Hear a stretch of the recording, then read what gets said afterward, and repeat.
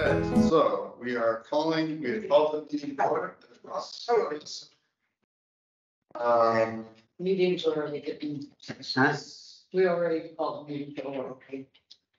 So Ed had sent out the meeting minutes from September 13th and our special meeting on October 4th. I had reviewed them, they look wonderful, so thank you very much for writing those up.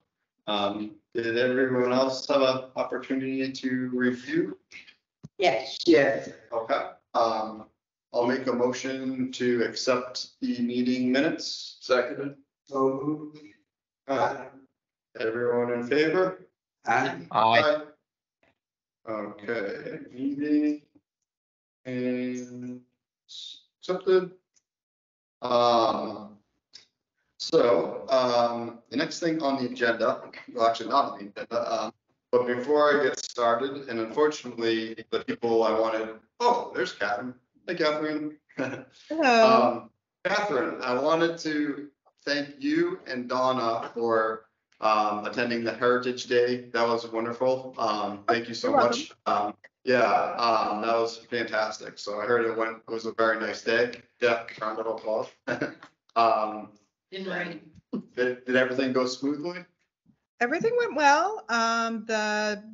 The bubbles and the bouncy balls were a big hit, so thank you for buying those. Yeah. They were very popular. But yeah, we had a bunch of people come by and interested and looked at our brochures and looked at the schoolhouse display and got bouncy balls and bubbles and did the little hat craft. I think it went very well. Cool. Well, that's good to hear. That's wonderful. Can I make a little sidebar? Yes, please do. I was looking on my computer, and I'm looking at the news page, have the little news items flash by, and in between you have little other newsy things. And it said the 10 most interesting caves in New England. And guess which was number 2? Upton Cave. Okay. Yes, and they had a great write-up about it. And I don't even know, but it wasn't as interesting as ours. I mean, I read the write-up and we were the only man-made cave. The others were all openings, between granite rocks and things like that. And it was very interesting. And I thought, people aren't going to be running here to see this. Yeah. You might have traffic down here. Right. Wow, that's cool. That's So exciting. keep those brochures handy. Yeah. All right, I'll just explain the thing. Okay, so the next item on the agenda is the treasurer's report. Any update or? I asked for it and I told him, every second Wednesday of the month is when we meet. I'd really like to have a count, before the meeting, still not. Well, I did get one last month of the evening after, or this evening of the meeting, but when I got home, it was sent to me at 11 p.m. Okay. So, we haven't spent anything or whatever, so it should remain the same. We have $1,000 in our general account, but that conservation and historical work account, and $917 in the donation account. Okay.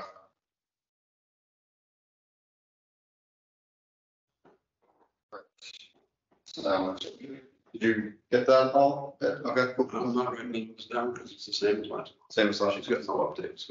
Okay, sounds good. So the next item on the agenda is an update on the letter for the Department of Conservation and Recreation concerning the North Barn and the CCC camps, and the tour that we had, the CCC camp tour. But I don't think anyone is here who would be able to give an update on that. So I guess we'll ask for that. Well, the walking tour got canceled Oh, the walking tour got canceled. Okay. due to one of the 17 in a row weekends of rain. Yes. I texted Bill Taylor that Saturday morning, it was the Sunday tours. I didn't even think of it until. Suggested he cancel, which he immediately did. Okay.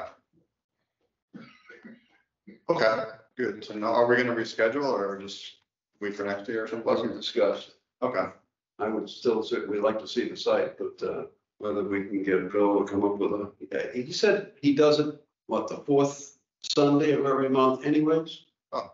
Yeah, so a simple email to him might get a date that he's doing it, and if it's, Right. but we can join him. okay. Sounds good. Yeah, so if Ed, if you want to reach out to Bill, could you just email the commission and just let people know if we're gonna have one? Okay. Um.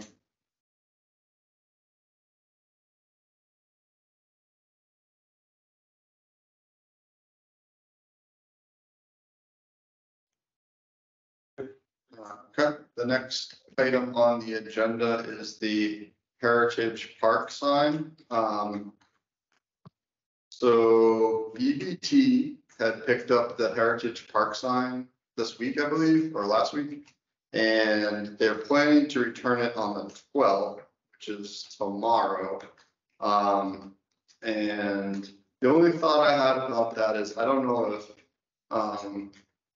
Ed and I maybe should pop down to BBT and discuss the sign with them, or if we're just gonna let them at it, and do. He is fully aware that he is to contact the two of us to discuss with the students and staff the details of the project before work begins. Okay, so he's gonna reach out to us before work begins. So I'd say wait another week or two, because, you know, the students are on a 2-week cycle, where they're in the labs for 2 weeks, then they're in the classroom for a week or 2 weeks, and so it's his original suggestion to go take them 6 weeks to make a sign, and kind of chuckle.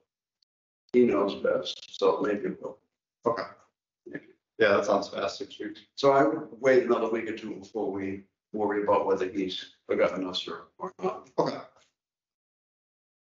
And I have not heard from him in regards to returning the sign, which he said he was supposed to do tomorrow.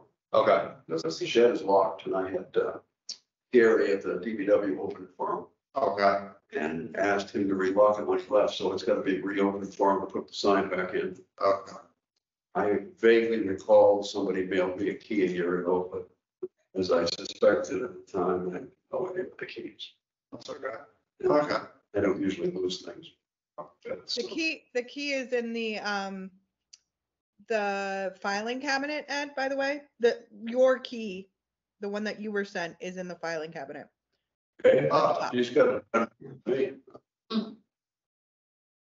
Just so you know. I saw it on Thank you. whatever it was earlier in the week, so I just saw it then, so I know it's there. Okay, so with that being said, maybe we should reach out to Derek. Reach out to Derek and mention we have the key if you need it. Gary's, usually around the center of town and cemeteries anyways, to run with their open, so. Okay. Not a big deal. Not a big deal, okay. I have his text. Gary, what's his last one? Yeah. Okay, that should, but, okay, not a problem, just curious. Okay, cool. So, let's see. The answers to Gary's don't work for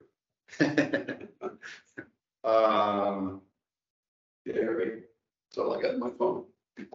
Okay, so the next item on the agenda is to discuss creating standard operating procedures to document historical properties before demolition and provide responses from the Mass Historical Listserv. So I had reached out to Mass Historic and I got on the listserv, and I spoke to two people actually, Betsy Hanula and Leo Green from Andover. And they responded to my request concerning the formal documentation for processes of historical properties. And they both said that they use a form called Form B, to document their properties. So I found that form, so I think going forward, we should probably use the Form B. One thing I should confirm though is I think this Form B looks very familiar or similar to the one we're like already using. I've seen the form that we use to document properties and it looks very similar to the Form B. So maybe I should analyze that and So you ensure have it's the same. picture of the property and then you have, you know, the building structure, what it's made out of, the size and Yeah, all things like that. yeah, it looked pretty similar to what we had. Huh. And they said it's very old form, like from the seventies, so it kind of looks like. So we might be in compliance, but I'm gonna give myself an action item for that because I just want to confirm that it is in fact the same. So. So that form came from the state historical commission. Yeah. And I was speaking to Betsy and Leo and they mentioned that they want to work to update it just so it's not so outdated. So I think they're gonna be doing that. So in the event that they do update that, then maybe we would move to the newer form.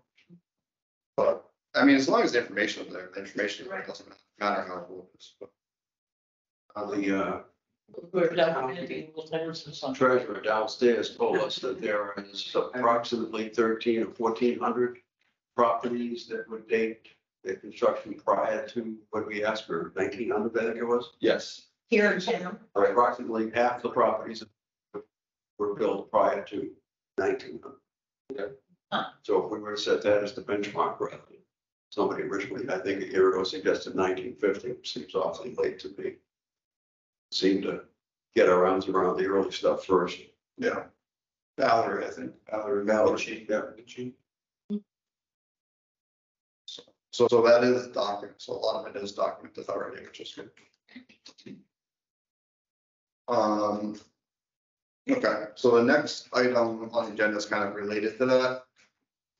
Which involved discussing submitting a report to CPC stating that no funds have been spent for the past 5 years for documenting historical properties because the funds are going to be retired. So I reached out to Paul Carey and he said that we're gonna, or I told him that we'll allow the funds to expire in November.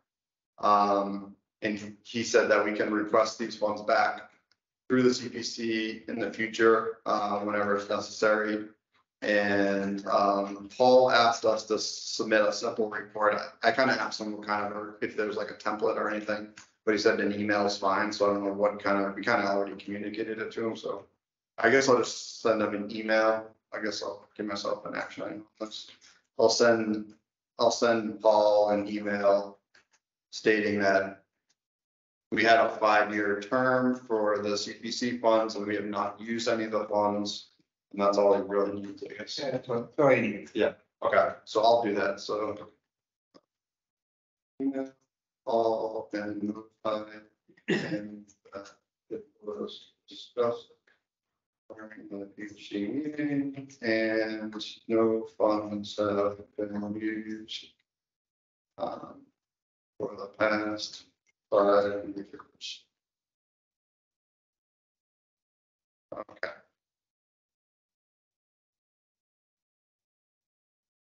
So, yeah, so like I was saying, those funds will expire in November. I don't think we really need them for anything, but in the event that we do, we can always just reapply. So it's not the end of the world if they expire.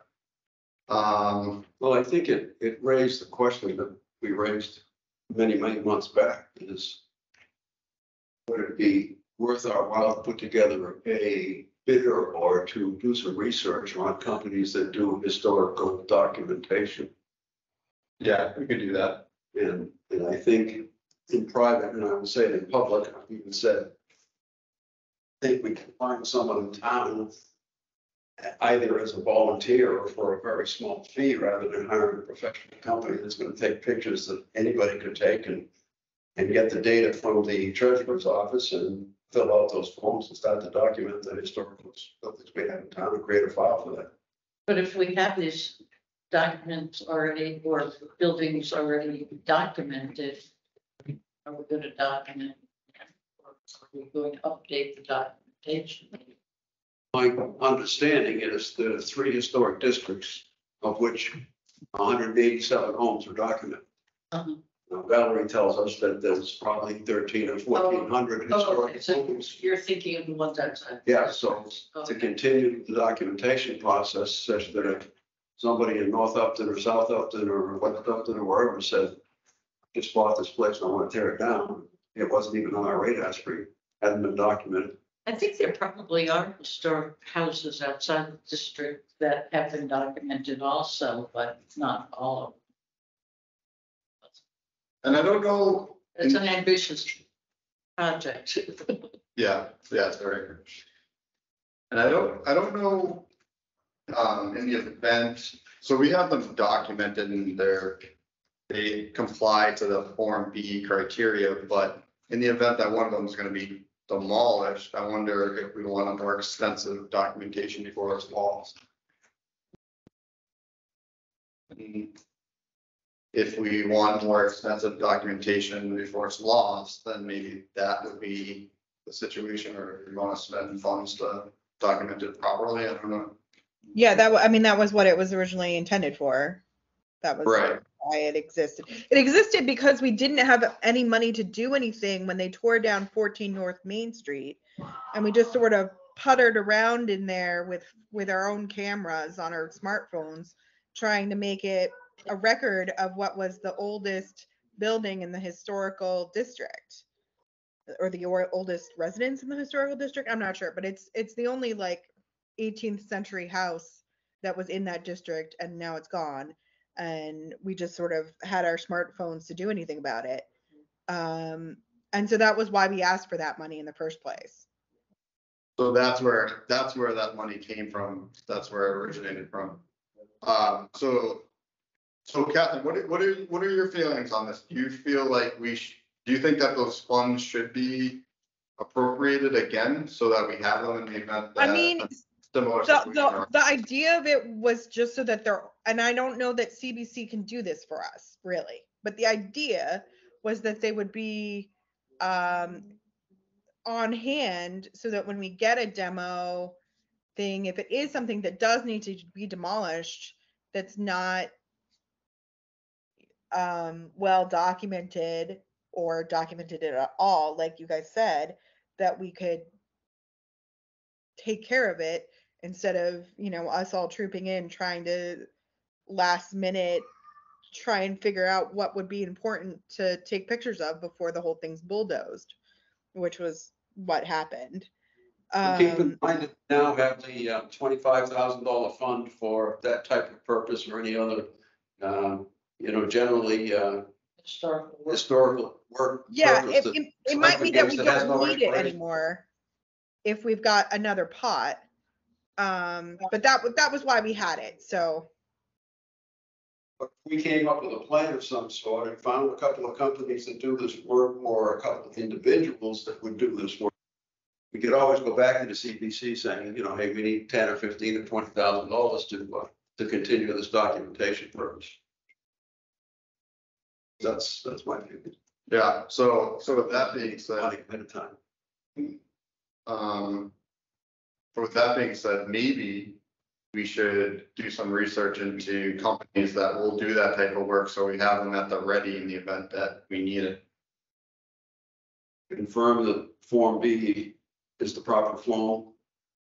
Whether it's going to be updated in the future or not, if there's less material, that's the correct firm. And if we can correct form, if we can find a couple of firms that do this work, or like I say, maybe some individuals that would do this work at no cost and hiring a professional company. Yeah, it would be good to have those names on hand.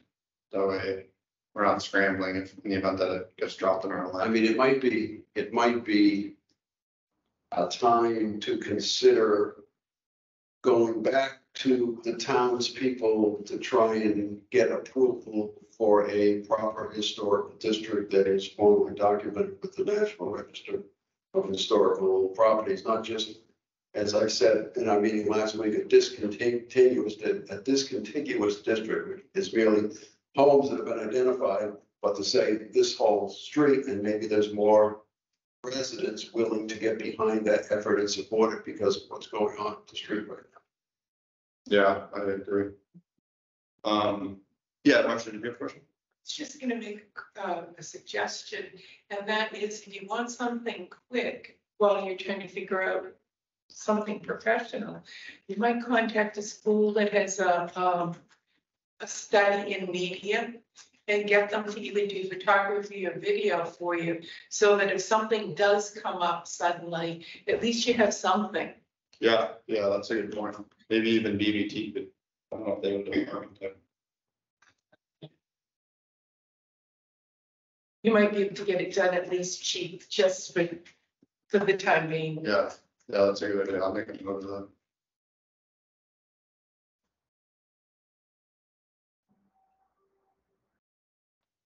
Most of the schools have media departments these days, don't they?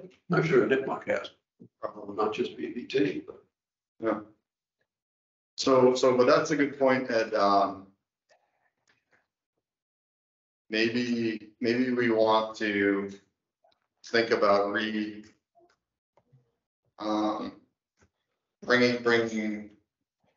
essentially bringing that same article up that was brought up in the 1990s to see if we do want to pass that historical district. Yes, Thoughts? Mike, The lesson, it was too big for it, failed the lesson. It was too big. Scale it down, make it a little smaller. Okay. Eat the elephant in small For parts. Yeah. The people talking uh-huh. about the negatives.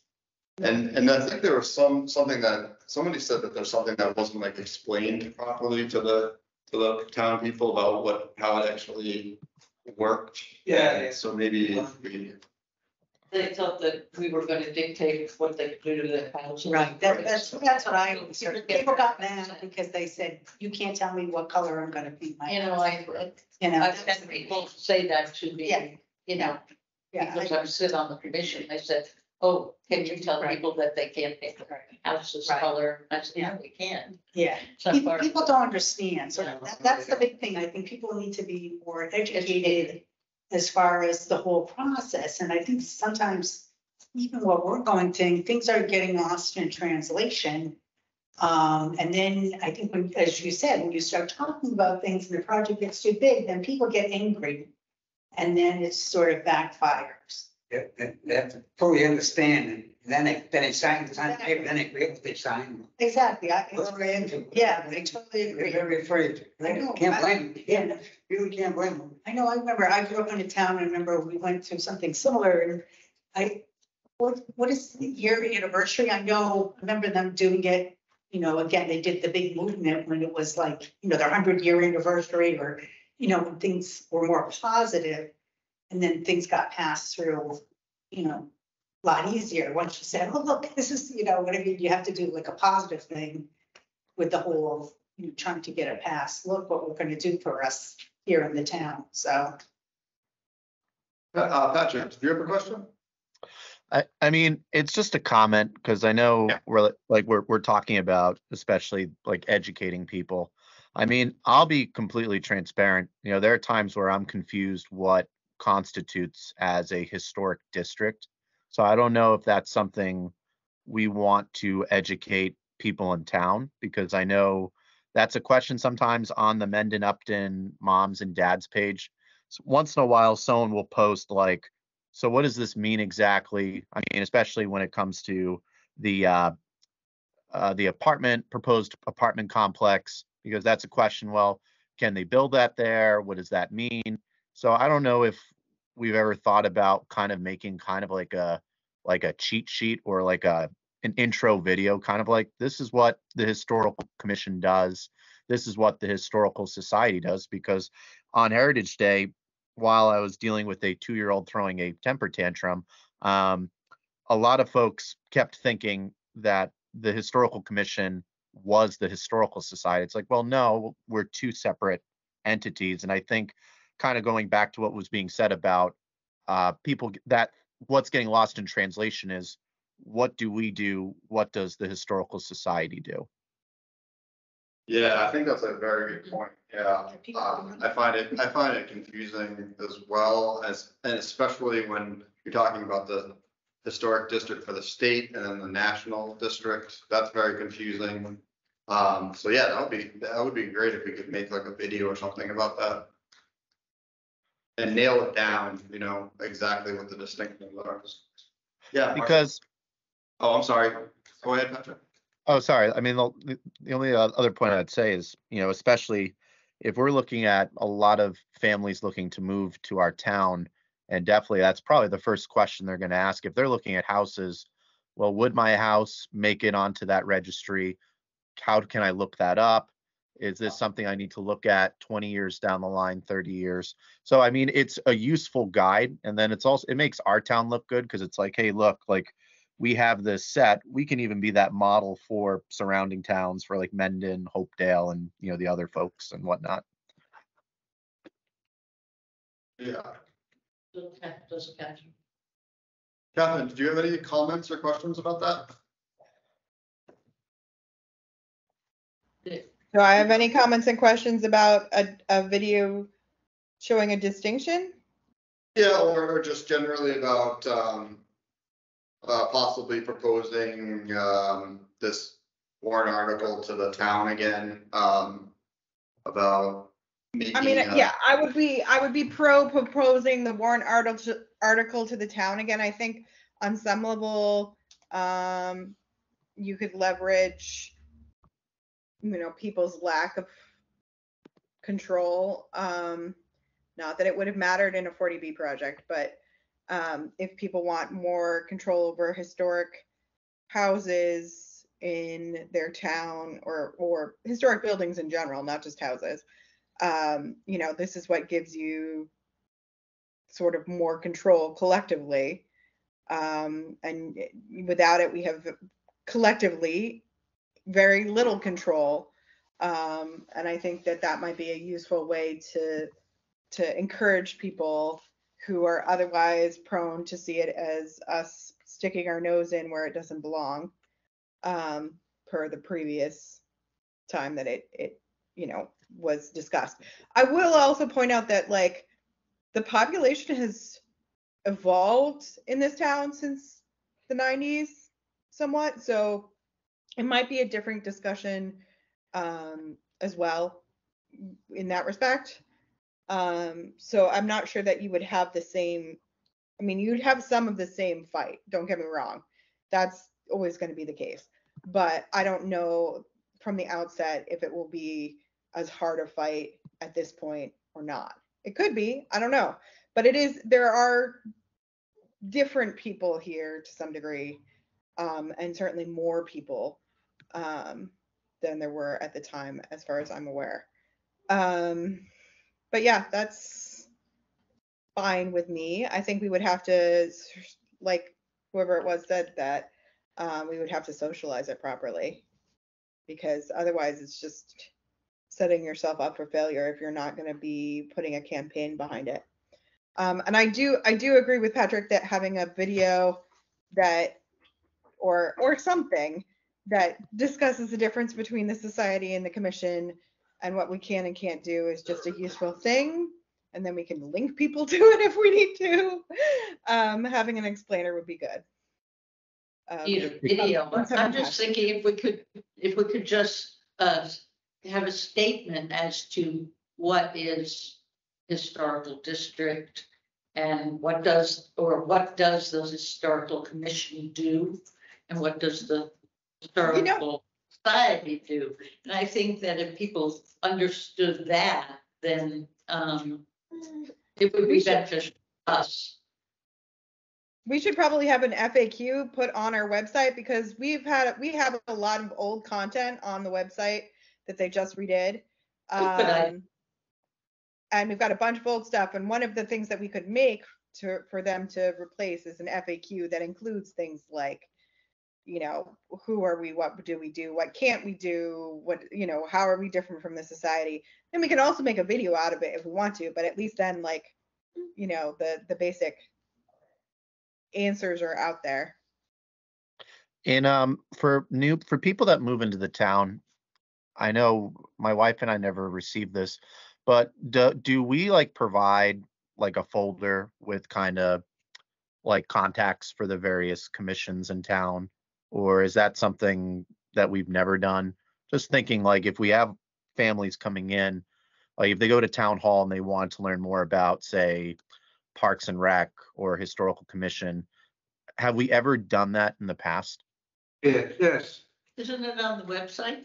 I mean, you can go on the town's website and all the commissions and all of the committees are listed. And then if you click on, it has a little general description of what it is and who the members are and how you can contact them. So does that answer your question? So I Yeah. did it. I did it about 15 years ago. We had a little welcome bag. Oh, And I'd go through the newspaper and then get the address of newly purchased houses. Call on those people, call on them and explain to them, you know, see if they had any questions. And gave business cards for any business who'd like to Right. Like advertise. a welcome league. Like a welcome committee. I did that for about 5 years. But Yeah. and something happened and it doesn't happen anymore. Yeah, it might be good to be proactive though, like you're saying, Patrick. Just a thought. Well, you know what, so, I'm sorry, do you have a question? One comment is if you do a video and you're interested in newcomers or people looking to purchase or move to Upton, I'd say put something up on YouTube. Because if they search Upton, they'll go to YouTube and they'll find out all kinds of things about Upton. Yeah, that's a good idea, because that's generally what people do, is they'll search on YouTube and find out about it. We can Sometimes- even, we can even get kids to make that video from either Nipmuc or BVT, Yeah, that's a good idea. That's a good idea, yeah. because we know this generation is very about themselves and they love to document every little thing they do. So Sure. Yeah, that's a good idea. Okay, cool. So, I think maybe it's a big thing to kind of discuss the warrant article and the promotional videos. So I think maybe we don't take a vote on that tonight. Maybe we put it on the agenda for next meeting and, be good to have a committee that works on that kind of. yeah, right. So maybe we should all think about that. Yeah, maybe we'll mull it over. I also have I did some research and I found the actual warrant article from the 1990s that was voted down. So I can email that to the group just so, for the commission, so that everyone can just review it and kind of mull it over before the next meeting. And then the next meeting, maybe we'll have a vote on it and see if we want to go ahead. Okay, so.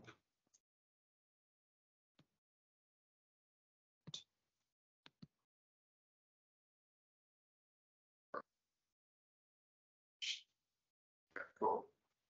So moving on, I know we have a lot of items on the agenda, so, the next one is, discussing setup of a cloud storage box to help the historical commission organize documents and pass documents to new members.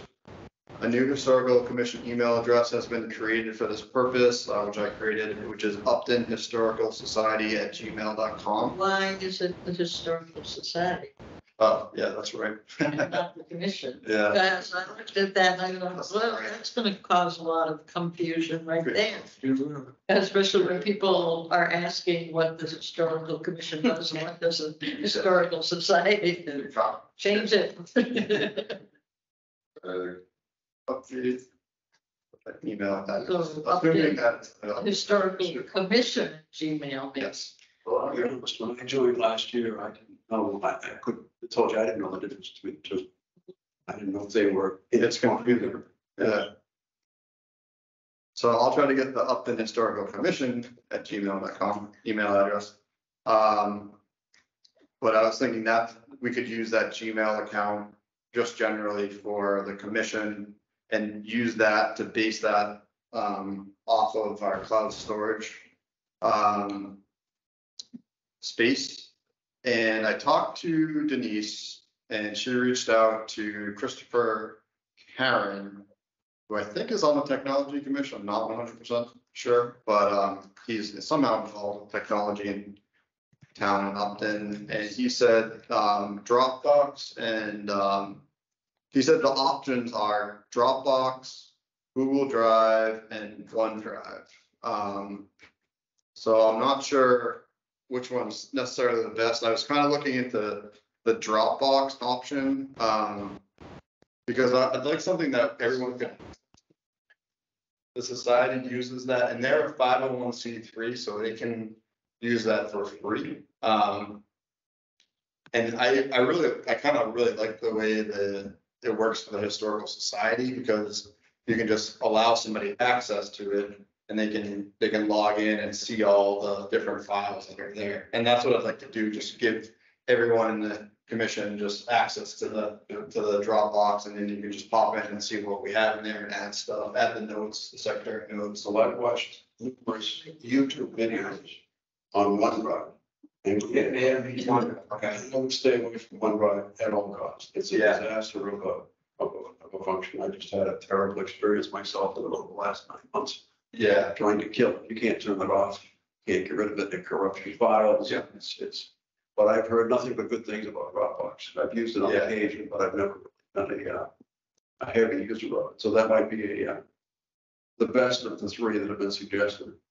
I think that's what I was kind of leaning towards. I don't know if anyone had any other thoughts. I don't think OneDrive works the same way that Dropbox does. As far as I know, that I don't think you can just like have a website and just have anybody log into it and just see a bunch of files there. That's the way Dropbox works, and that's kind of what I wanted.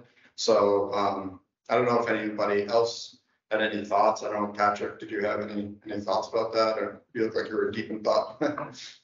I mean, I have to agree with Ed. Dropbox is very user friendly. I know with OneDrive, I mean, it's fine, but I think Dropbox, if we're talking about compatibility, it's a lot easier to use. Also, if you have a phone and you use things on your phone, Dropbox is also very quick, and it's very, whether you have an Apple, Android, I mean, it's a lot nicer, I think, personally. So I agree with that. Okay, that's the way I'm leaning as well.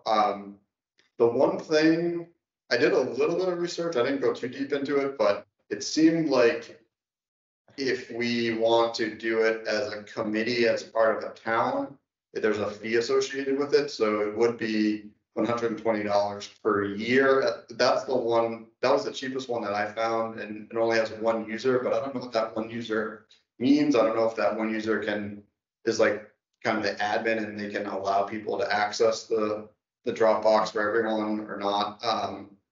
But it would be, I think there's a fee associated with it. So that's something we would need to discuss and figure out I think it would be worthwhile just because we could organize everything. I think it would be well worth the price. That's the concept of what we would use it for. Explain that. Pretty much, I was thinking it would be used pretty much the same way that the Historical Society uses it, where it's a place where we could keep all of our common forms for like documenting historical properties if they're going to be demolished, or have our flyers for the cave for Heritage Day, and there's a million other files. Ed and I and Joan were in the Historical Commission office a couple of weeks ago, and there was tons of files there, and not to mention the files downstairs in the cabinets.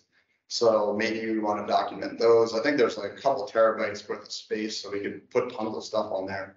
And also Historical Commission notes, just organize them by month, and then we have them in the event that we have to go back to them and pull them up. We don't have them just stored locally on a computer. Does the Historical Society already have a Dropbox? Historical Society does have a Dropbox, yeah, and it works pretty good for them. Could we leverage up for that instead of having a separate? I don't know, because we're two separate organizations, so I don't know if Tom would be amenable to that. You might, I don't know, I never asked him. Because I've got hundreds of files on here already, at the time I've been on here, all the files that are writing. Yeah, like range files, yeah. Available to everybody, Yeah, never mind all the minutes and agendas from meetings of the last year. yeah, and plus we also have to compile a report at the end of the year, so having all that stuff in one spot would be, and we could store our yearly reports in there too, which would be, you know, somebody has to go back. You might check with Denise, because they might have something for the town. I did, yeah, and Denise gave me those 3 options. She gave me the Dropbox, the Google Drives, and the Drive. So that's pretty. Say they had an account for the town, right? No, she said, I think she said that there's an account for OneDrive for the town, like they can just give you a OneDrive thing, and that would be, I think that would be free. But it's not as efficient as Dropbox. I don't think you can just like, I don't think it's as easy to use. Yeah, so. So yeah, is that something oh, I'm sorry, Catherine, did you have a question?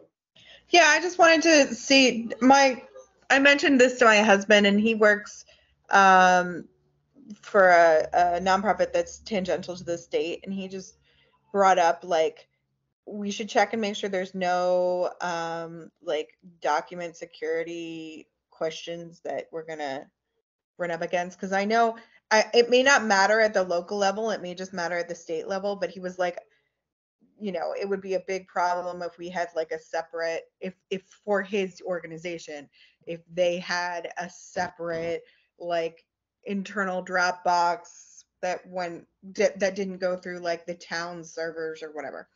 So I just wanted to make sure, because he said something like that to me, I wanted to make sure that like we checked with the powers that be, because I didn't want us to get in trouble after the fact for having done something like that seems innocuous at the time, because we definitely were using our personal Dropboxes. When Don transferred the stuff to me, he was like, here's a permission to my Dropbox, and I put a bunch of stuff on my Dropbox, you know. So it's not like we haven't been doing it, don't get me wrong, but before we had something more formal, I just wanted to make sure that we checked with the town that was like an okay and not a violation of anything. It's a good point, Catherine, because when I was on the cemetery commission, the issue we had was access to the database for all of our cemetery records, and we were not allowed to do anything with that outside the internal town server. So that was an issue. We wanted to be able to access it on our laptops, so we could go to the cemetery and look up records. If we were with the customer, we were not able to do that. Yeah, that's an excellent point. Dropbox is only accessible to the individuals you give permission to access. I think it's the same as OneDrive and Google Drive. You can actually have to send out a permission link to someone to access it for time. Yeah, I think you're right. Yeah. You don't just tell somebody it's at this website. Right. That's bad. Yes. This is secure. They are all secure applications. Yeah. But that's probably a discussion we should have before going further. So Yeah. that's a good point. And is that something we should rope Denise into and ask her about if there's any security related concern? I did ask her, and she didn't really, I didn't specifically ask her about that, but she didn't bring that up either. So she said that all the different commissions in town use those 3 options, so. Yeah, and it may not be something that's like necessarily come up before, because nobody like, you know, like I said, I mean, Donna and I were just using because that's what you used, you know. So I don't know. Town commissions don't tend to be early adopters of this sort of thing, so it may just not have come up, or it may not be an issue. I don't know if there's any kind of restrictions on like what we can and can't keep on something that's like, you know, not a town owned server, blah blah blah. So I just wanted to put that out there as a thing that we should consider and or talk to, in case that ends up being relevant, so we don't get in trouble after the fact. Absolutely, yeah. I don't know that there's anything to get in trouble about. I just I just wanted us to contribute, because I hadn't thought about that at all. And he was like, oh, that would be like a big problem for us. Yeah. Some of that listserv, people, That's a good point. Yeah, maybe we can reach out to the somebody places. in the state's done something in this. I'm just thinking about that. If you put those Form Bs on that, they're. Has anybody been getting any emails on that listserv? I do. I get tons. I get tons, but half of them, I get the proprietary protection that the town has, I can't remember what's it called, and they're blocked, and half of them comes through. Okay. What the hell is that thing called? And these problems they had in the early days, a year and a half, 2 years ago, when they started that new security system. I don't remember what it's called. But it's part of our security, Okay. back to the same point we're talking about. Okay. And the emails are blocked, you can't read them. Okay. And then I get some that come right through and you can read it. Hmm. Somebody was looking for a place to restore a historic canon.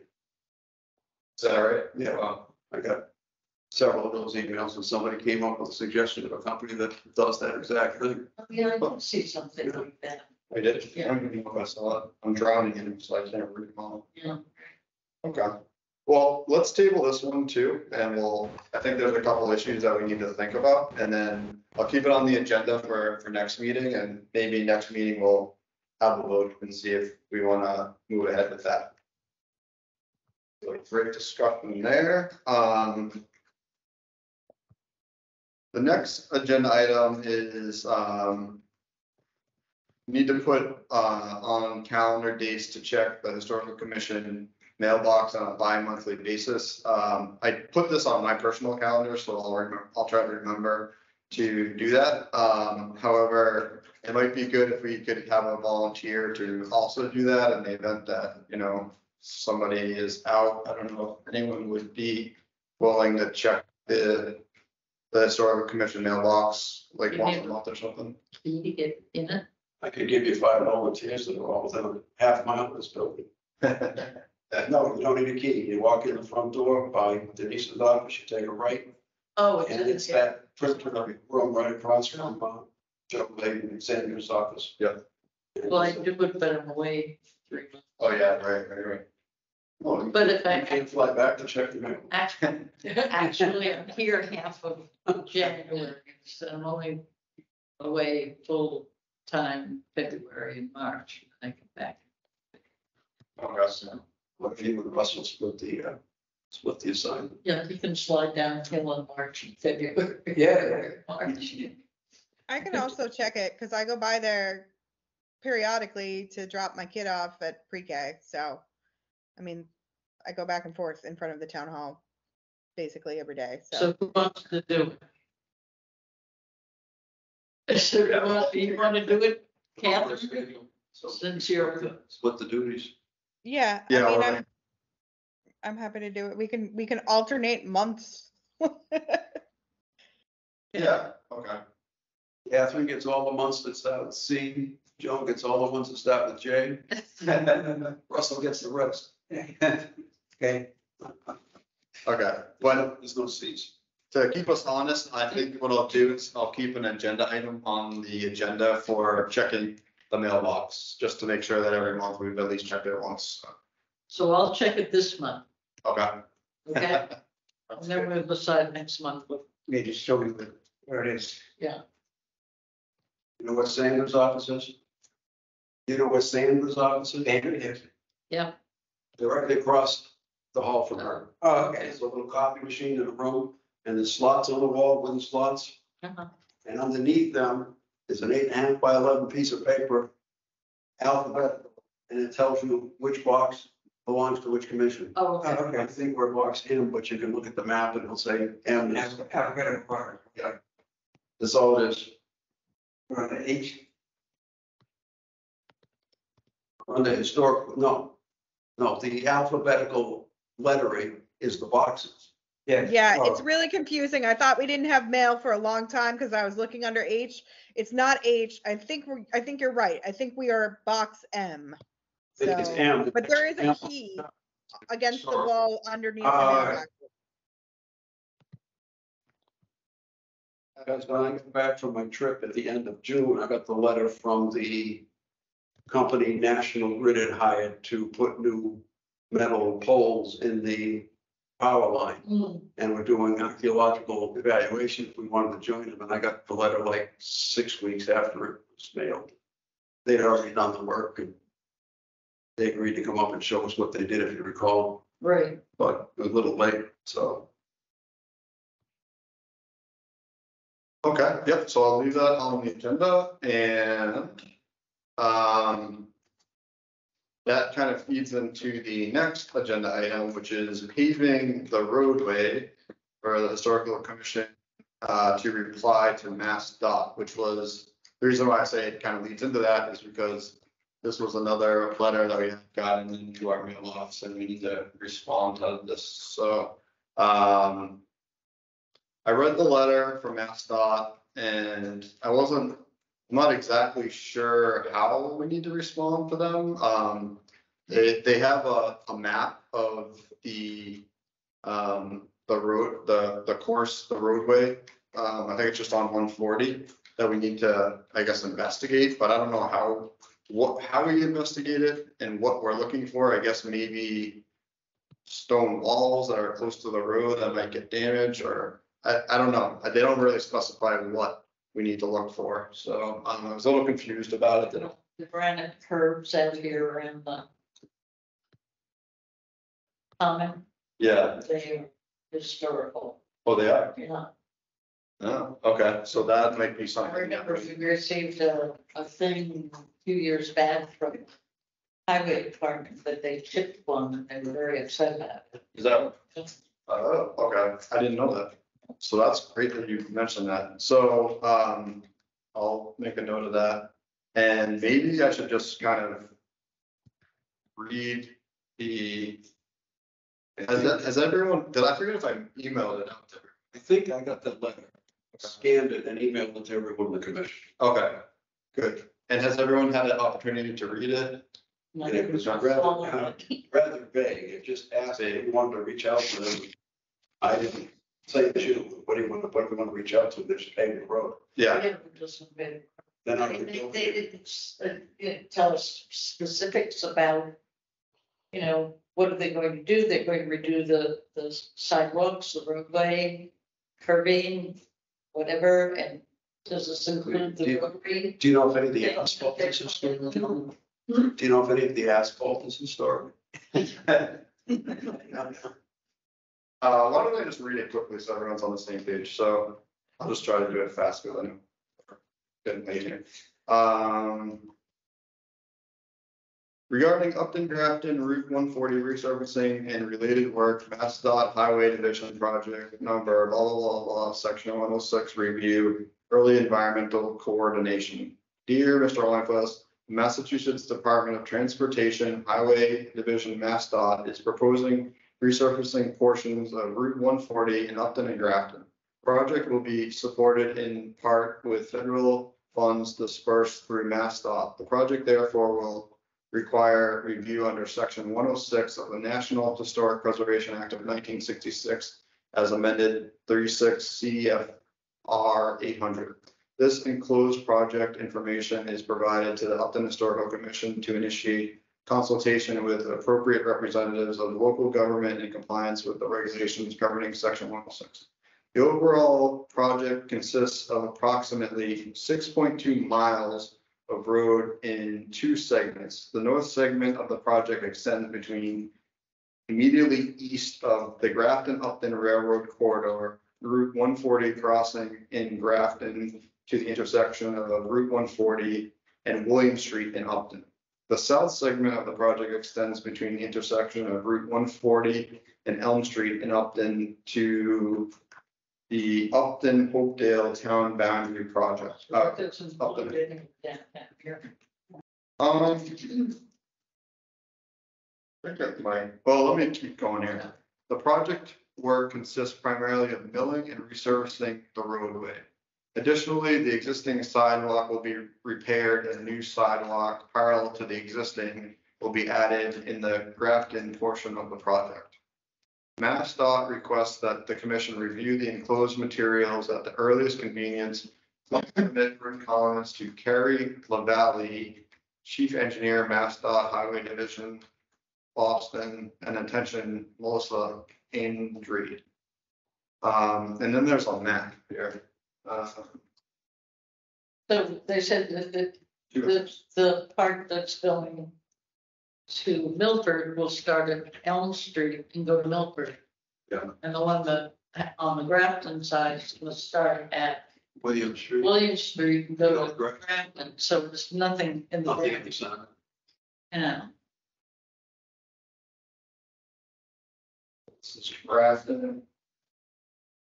Yeah, I don't know what road that is. Grafton up 140, oh, 140, we're surfing in 84. So it's going to, part of that is William Street. William Street. Or West Main Street, so this is 140. Yeah. There's no.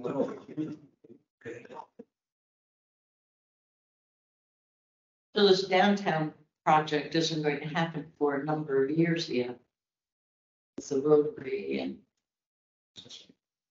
Yeah, Broken Street, Brook Street. oh yeah, there's Milford Street. And I don't know what this red line is. I don't know if that is, the project. that's the, oh, so it's starting here and there, but it's all along 140. Yeah. So, There's Gable Street. yeah. That's what they are, Kelly's Farm is there. Brook Street. So I can't think of anything along those paths. There's nothing in between. There are no sidewalks. Just from the center of the Brook Street inside. On the right side. So, Yeah, but starting at Elm Street, isn't that beyond Brook Street? Is that where they're starting? That's beyond Brook Street. Yeah, it's Elm Street here. There's no sidewalk there. I wonder if this might be another one for the listserv and just ask them. The Governor's Landing, will be here somewhere. Yeah. Well, Brook Street and Elm Street face each other, I can't remember. They're a little. Little jogs, yeah. Yeah. The paving starts there somewhere. Should we send this to the listserv and ask them if there's anything that they usually do with this type of Good. request? Good idea. You know, there are historic homes along the way. Think of the Oprah farm down on Chestnut, 140. And I think there would probably be some concerns if it was a reconstruction project. It's not a reconstruction. Yeah, it's just a resurface, It's a resurface, so. so they're not really changing Yeah. where the road bed is. Now, widening the road. Yeah, so maybe we just say, you know, we have a concern about the historic granite curbing and, Well, then they're not going to go near. oh, they're not going near, so Right, we're good. they're not doing it downtown. No, Okay, so maybe we just say we don't have any comments. I don't think so. Okay. Like you said, it's basically, I don't think it's. you know, taking the top surface off the road. Yeah, I was surprised they even asked this. I mean, if you wanted to send a letter saying the commission's reviewed the letter and see no concerns with the repaving project. If something changes, that's not letter. Yeah. They just Something want like to that. Yeah, that works. I think that seems appropriate. take one. Unless they dig up any artifacts. But I don't think they find. But I don't even think they're just. On the stone road. Yeah. Okay, so let's do that then. We'll just say we don't have any. And at least they know that we got it, we talked about So when they decide to ask us about from Elm Street to William Street and the whole downtown area, then they'll know we'll want to say something. They straightened out, Why should we include they that? straightened out. Do you think we should include Well, that? well, this project doesn't include it, so Oh, why, okay, yeah. They straightened out St. Hill. that was a long time. It's sort of interesting, isn't it? The way they- Straighten that out, make say that for cars, they go and then. What did you say? Isn't it interesting the way they're dividing it up? Why aren't they doing the middle section? It has to be a reason. We just don't know. Yeah, exactly. Maybe it has to do with the roof. Yeah, Uh, that's what I'm saying.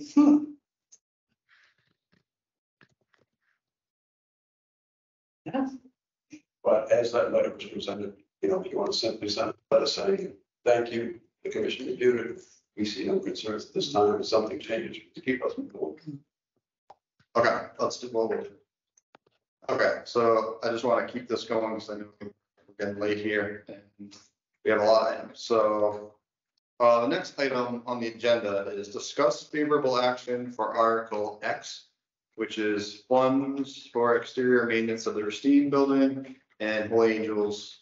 And Article XI, which is authorization to lease the Knowlton Racine Building. So for these two articles, one I wanted to mention, as you guys probably know, that I'm a member of the EDC, and I had a meeting with them a couple weeks ago, and I raised a vote during the EDC for Article X and Article XI to request that the EDC put forth a favorable action for these two articles. So I kind of wanted to do the same thing for the Historical Commission and see if we were one in favor of putting forth a favorable action, and if so, we could take a vote. And if we are in favor, someone can stand up, and when this article comes up, we can just say favorable action by the Historical Commission. So would someone want to make a motion, or I'll make a motion to? I'm unclear what we're doing. Oh, I'm sorry. Maybe I probably said that too.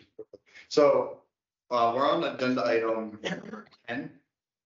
And there are two articles up on the warrant for Article X, which is funds for the exterior maintenance of the Racine Building and Holy Angels Church. And also Article XI, which is the authorization to lease the Knowlton Racine Building. And there are two separate items, so maybe we have to have two separate votes for this, because probably can't bundle that together. Two different. So who brought these articles forth? Who proposed them? I think it was the Board of Selectmen that proposed it. Okay. And I think they have favorable action for the Finance Committee already. Catherine, did you have a question? I do. I haven't seen a copy of the warrant, so I don't know what the lease one, the one for the maintenance seems pretty self-explanatory. What, can you give me some background on the lease one for Racine? Like are we just, do we have somebody that we're leasing it to? What happens with this society? What are we doing? Let me, I have screen captures here, so I'll read them. Article XI is the authorization to lease the Knowlton Racine Building. So this is to see if the town will vote to authorize the Board of Selectmen to lease in accordance with the provisions of MGL Chapter 30B, all or portions of the building known as the Knowlton Racine Building, located at 2 Main Street, shown as Assessor's Map 201073, for such sum or sums, and upon such conditions determined by the Board of Selectmen to be in the interest of the town, and to authorize the Board of Selectmen to execute any and all instruments, including leases and other agreements, and to take other actions necessary or appropriate to effectuate the vote taken hereunder, or to take other action related thereto. And then favorable action submitted, explanation submitted by Board of Selectmen, and recommendation favorable of the Finance Committee. So that's XI. And my understanding is that is intended to ask the townspeople if they would approve leasing the first floor of that building, although it clearly does not say the first floor of that building. Right, but Yeah, it says. to something- answer the it says historical other society. agreements. Yeah, It says leases and other agreements. yeah, So they have an agreement with the historical society for the space that they use now. right, yeah. I certainly hope that they're not going to all of a sudden say, well, now we want rent. Yeah. So maybe that isn't, I don't know how that affects the historical society. Yeah, So the intention is to lease the first floor, get some income. yeah, that's the way I kind of understood it when I first heard about it. I think the intention was to lease the first floor because the I'd like, Nevermind shop had to expand and they Yeah. wanted to allow a first floor. And we were thinking that if the Nevermind shop was able to go into the first floor of the Racine building, then it might drive traffic to the museum. But as you were saying, Joan, is there, I mean, that's what the intention was, but is there unintended consequences that we're not anticipating? Maybe? you know, I'd like some wording as to the historical society. I think that they didn't want to put specific details like that in it. But I feel concerned for the society. It's too vague. It's probably to leave it open for discussion for anyone who might be interested in space in that building, as to what space they get and how it's arranged. Yeah, I mean, somebody might come in there and say, well, I'd like to have all those spaces. Oh, yeah, that's true. So maybe it's better to read that one. Yeah, I would, since the rooms that the historical society are in are supposed to be ostensibly our rooms.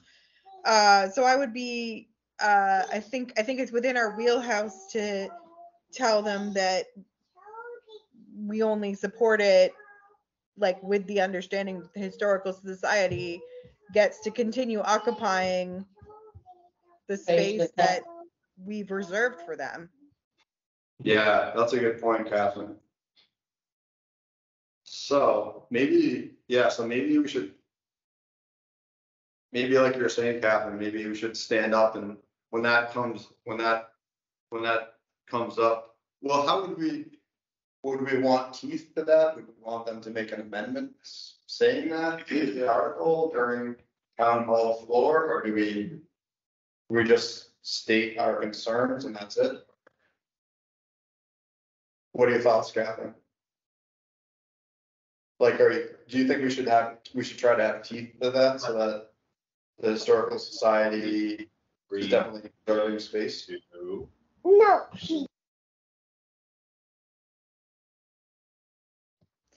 Yeah, I think it's a thing that we could respond. I mean, they want us to support it.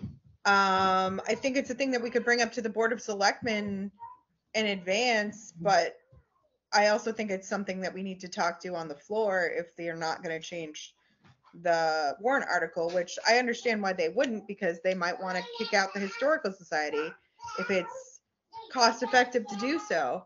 But they don't have the Historical Society doesn't have any place else to go. Right. So I think it's really unreasonable to not have a guarantee of their continued occupancy in there. So do you think the best course of action would be to email the Board of Selectmen and ask them to add into this article a clause stating that the Historical Society will be guaranteed a location within the Knowlton Racine building to operate the upper two floors of the Knowlton Racine building to operate? We just leased the first floor. Yeah, and just release the first. Yeah, I mean, you could say that the Historical Society continues to occupy their current space or something like that, if you want to just, make it blanket where they are. I would also, yeah, I'm not sure if the Board of Selectmen or the town manager would be the best first stop. on that. Makes sense. Clearly, the town manager doesn't have control, but Email us in.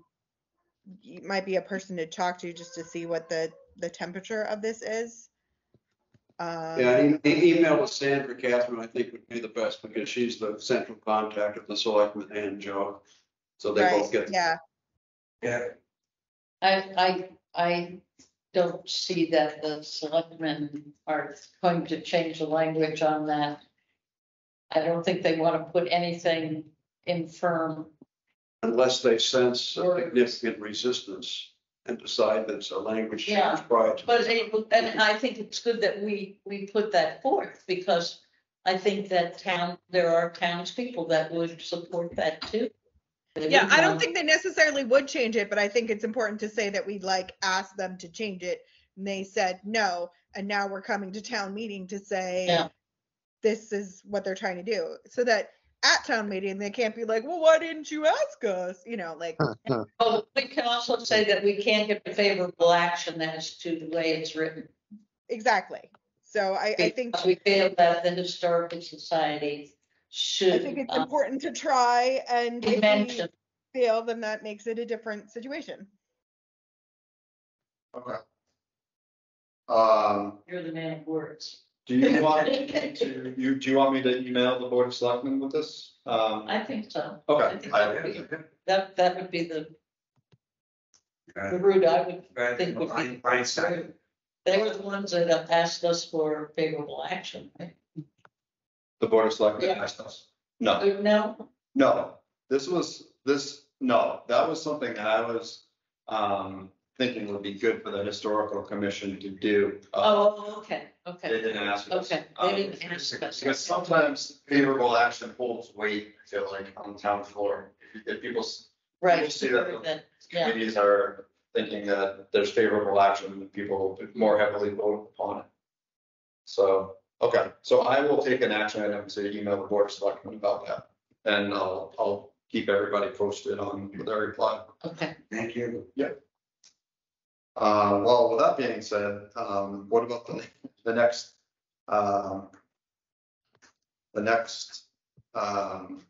article, which is Article 10. Let me read that. I thought this up, so I didn't have. Did you read that? It was. No, I am going to do that now. So let's do it. Article 10.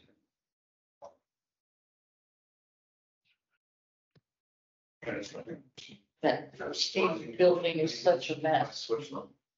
Yes, Article 10 is funding. Article 10 is funds for exterior maintenance of pristine building and holy angels.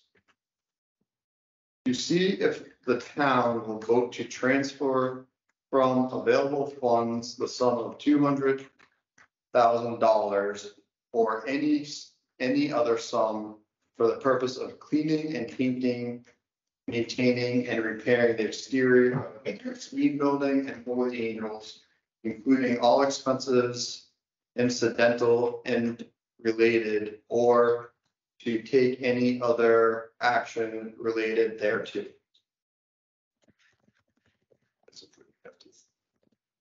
Yeah, but it says other, It would go like that. yeah, it's. I mean, the church needs a new roof, right? Yes, It belongs to the town, we gotta maintain it. Right. Yeah. Right? Can't let it just. So I mean, I'd support that. I mean, Yeah. they can't just let those buildings deteriorate. They have to keep. Maintain Run their own building. it. I agree. That's my take on this. And Catherine, do you have a comment? I was just gonna chime in and say that we've complained about them not putting money towards the buildings that they have on, on the town funds for years. And so I'm glad to see them actually putting money towards it, because it's definitely getting deteriorated. It's got large parts of the roof fascia that are coming off and stuff like that. So I am very pro this warrant article. Okay, yes, I am as well. Patrick, what are your thoughts? I mean, maybe it's the teacher in me, but I get nervous when things are not in writing, and it just seems when things are not, like, the fact that it seems really open-ended kind of makes me nervous, especially for our society friends and colleagues. So that's just where I'm at with that. Okay, I think this is going to open can of worms on town floor. you, People go berserk, because there are a lot of people that just feel that, well, Holy Angels should be torn down. And we have no question about that, that they're in honor, it's a mess, it's falling down, and it's not falling down. I'm just shocked at the amount of money from all the discussions that are in spending, you know, a couple thousand to repair a hole in the roof. So all of a sudden, let's put $250,000 in. Right, Just. It's the right thing to do. it is the right thing to do, but I think that A couple hundred thousand. people will go crazy and say, just tear it down. Even if it's even 10 to 15 years after today, if somebody comes in and expresses interest to do something with the building, we've saved the building. And I look at it that those two churches facing each other on the common are absolutely worth saving for the center of this town. It's the only thing you've got. You take those down, got the town hall. That's it. yeah, it's gonna look awkward if there's not a couple of historical buildings. Somebody who's on the commission that's left, they talked about the common, and they said that those are the anchors of the common, Yes. and the steam building and the town hall. Yep. That makes the common, Yeah, it's like a triangle. yeah. So I personally think that it would be good for us to put forward a favorable action, because I think that what you had brought up, Joan, there's a lot of people in town who are saying, let's just tear them down. I think those people, if they see that there's a favorable action from the historical commission, might second guess. I mean, they might hold more weight, I guess, was my thoughts. So should we put forth a vote to see if the historical commission will put forth a favorable action for Article X, Article 10, to preserve funds? Okay, I make a motion that, we, make a favorable action, comment on the Article X funding for the exterior maintenance of the steam building of the Angels.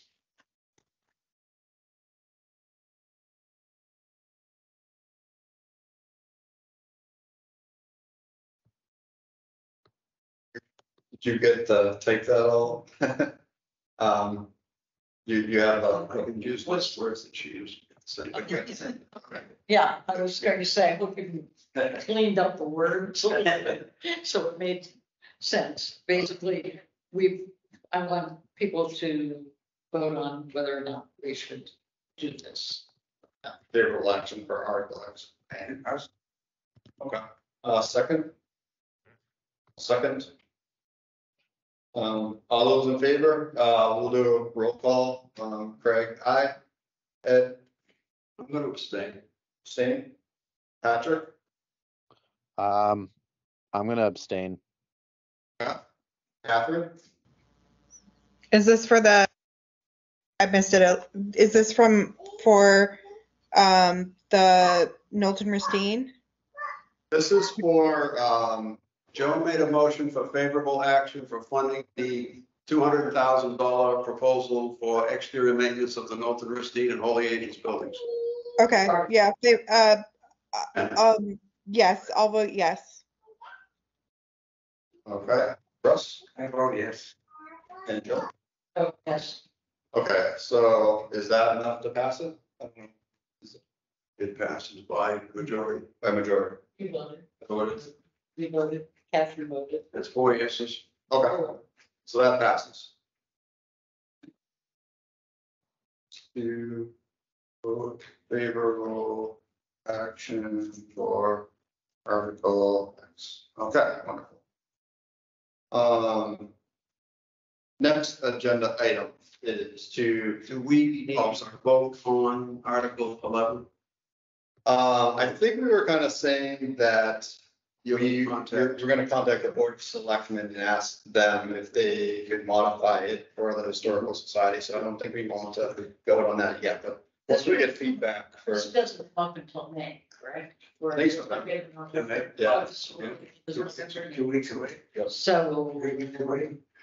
And with that being said, the new website for uptonmass.gov, it's very, I think the warrant article got wiped off that website, so if anybody wants so far, I don't think it's sealed in stone yet, but if anybody wants the warrant articles. that's why I was having trouble getting these tonight. It's a new.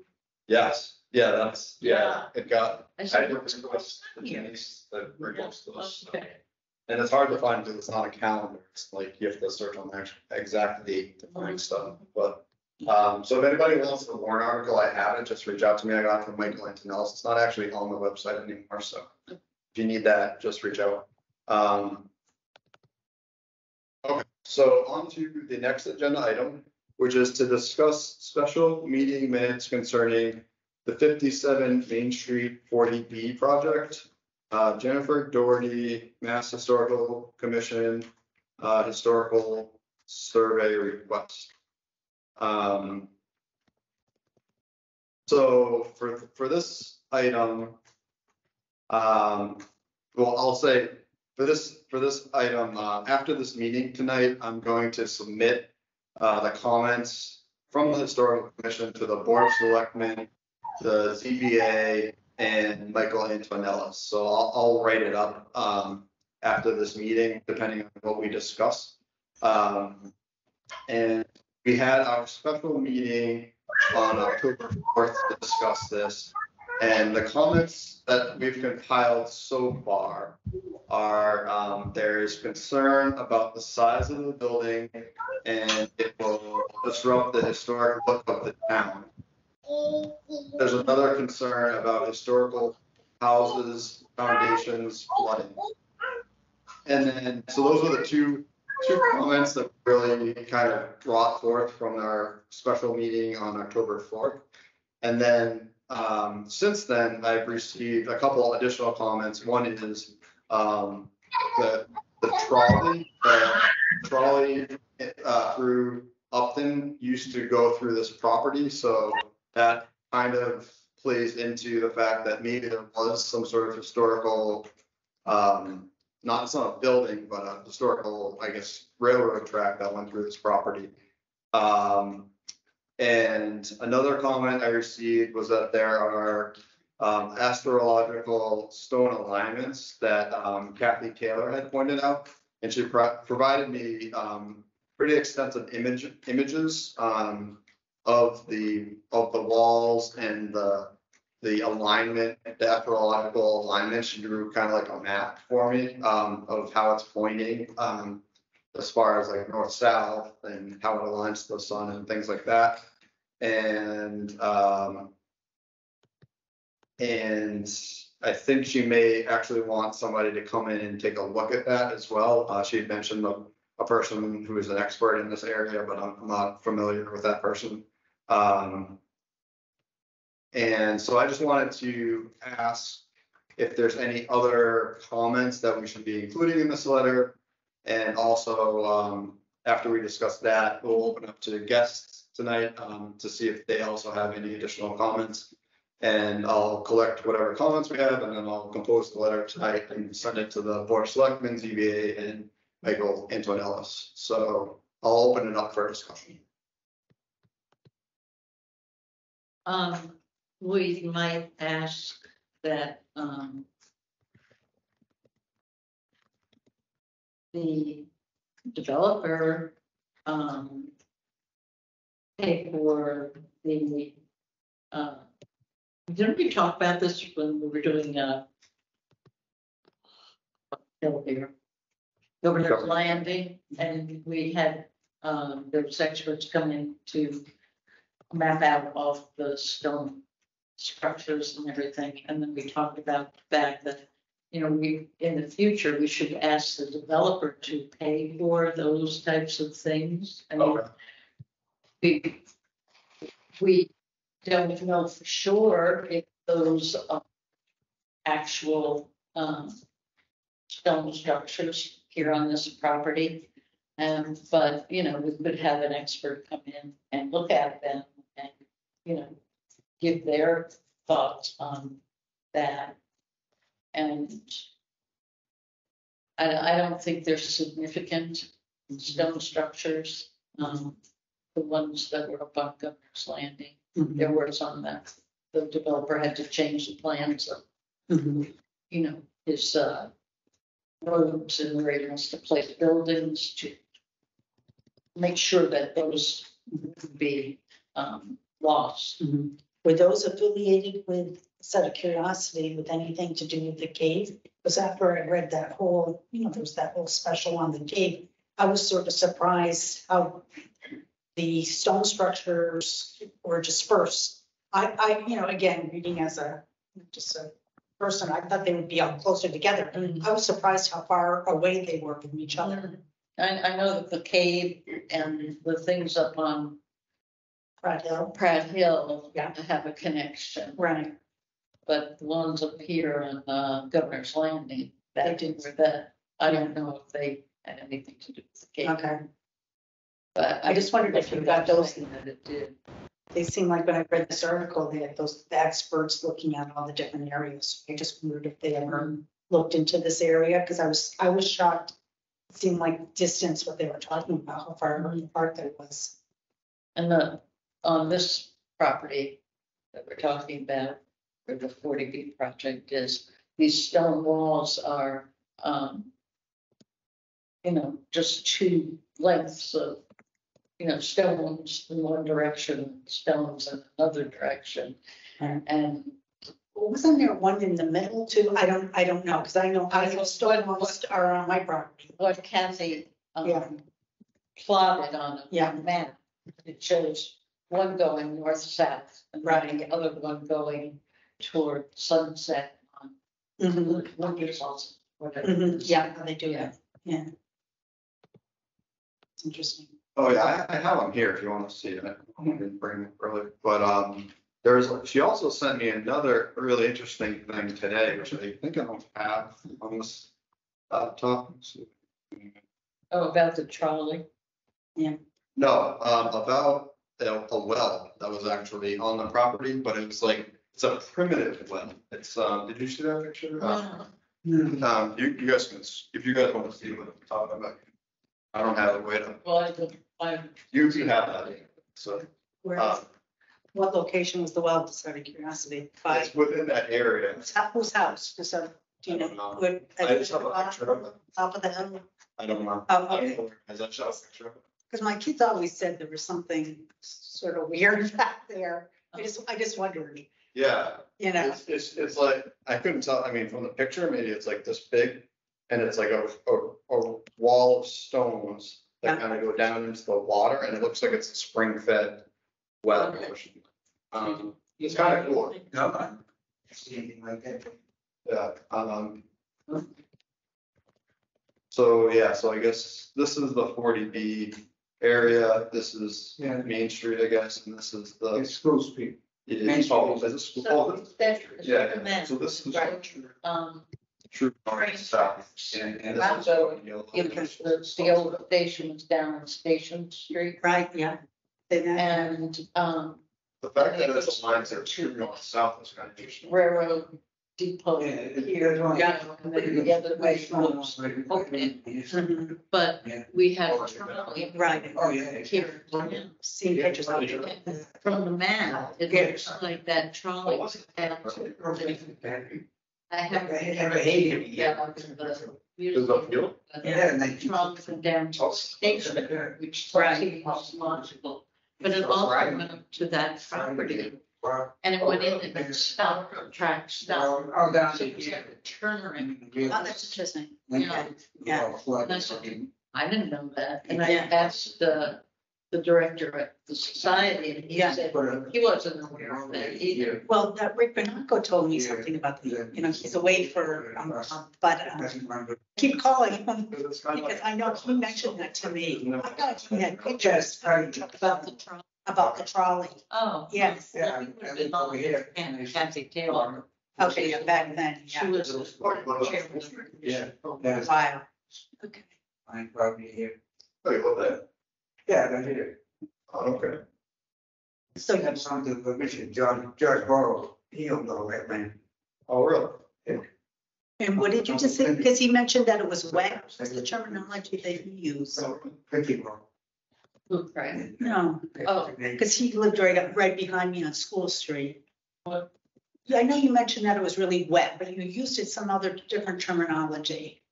Where you lived on School Street, because you lived right behind me on School Street in that white house that they just redid, correct? Yeah, And you mentioned in your last meeting, something about the water behind your house. Was there something? no, behind the funeral home. Okay, Behind the fish you mentioned something about your house when you're on School Street. I have Yeah, no. we had a drainage ditch, A drainage drainage ditch. That's- The water came off the hill there. Okay, and did it flow? swampy, and then it went. Did it flow through your property? Huh? Did it flow through your property? Yes, Because then they redirected that water? Was the water redirected? She said. redirected, no. It goes behind those three houses there on, let's see, two houses, excuse me. Two houses. Two houses in between, The last, there's another house. There's a wooded area. And then there's the house that's right next to the Grange.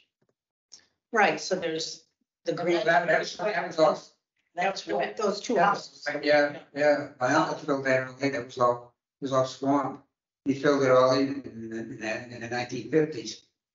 We put the greenhouses up there, Who was your uncle? Russell Wood.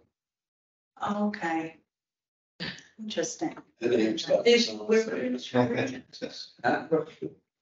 That was those two houses, oh, okay. yeah, So he filled that in. he filled it all in, yeah. Wow. It used to be all wetlands, all wetlands. Right, because I'm right behind your old house. Yeah, And it seems like it's sort of coming back up quite a bit. You know, it's all wet. My house is behind the woods, is all wet. it's all wet down. Yeah, And then, yeah. That was always, well, I was wet in that one section. Well, I have standing water where I never had standing Water before you. Where I told you I have the brook that goes through. Right. Oh, the other side was on. Marion Kennedy wants to ask a There was question. a Craig? pine, Yes, Mary Mary Ellen. Ellen, it used to be a herd deal in there. Yeah, there still is. It's Hi. still in, Yeah. Yeah, did you have a I question? should've purchased. I actually have a comment and a question. I didn't know if you could share with us, Craig, your screen on what the stone walls were. It sounded interesting.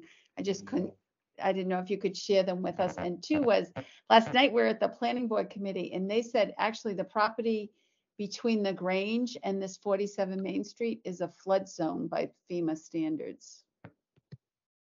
Okay. And, I can't share because I don't actually have the image. It's on my computer, I think. But so you're saying that there's a flood zone. between the Grange and this 47 Main Street property, which is where That's true. Chris Yeah. says it is wet. That's what we were just talking about. Yeah, right, yeah. But according to FEMA, what was the gentleman's name? Tom Davidson? Said it's technically rated as a flood zone, and Mary Overholt confirmed that at the conservation meeting tonight. But just an FYI. That's, yeah, I think you're right. It is very wet in there. It's essentially a swamp. Mm. Catherine, do you have a question? I just wanted to tell you that I did write up based on last week's meeting. I did write up a letter. I sent it out earlier earlier today, just like during the very beginning of this meeting, actually. It's in a Word document form, so hopefully you can add anything you want to that or Awesome. whatever you want. It should be in your email. I sent it to both of them, I think. Oh no, I sent it to the historical commission email. So if you don't have it in your email, let me know and I'll send it to you directly. Okay, that's fantastic. So that'll save some work. Did that have, did your letter have, I think we might have to put like the official historical commission, logo on the top and all that. Did it have? to Yeah, have it was, that, or- I like reverse engineered the letterhead from the agenda and I corrected the footer. So it should be right now. Cool. Well, thanks for doing that. That's a huge help. Okay, so right now I have the 4 comments, about the size of the building and the historic, how it'll ruin the historic look, the concern about the historical house foundations and the flooding, the trolley property, and the astrological stone alignments from Kathy. Is there anything else that people want to include in the comments? I can't think of anything else. Marsha, did you have something? Well, there's been a lot of controversy over the fact that that property is not in the historic district and it's not on the National Register, but I do have a picture of it if you want to say it. Sure.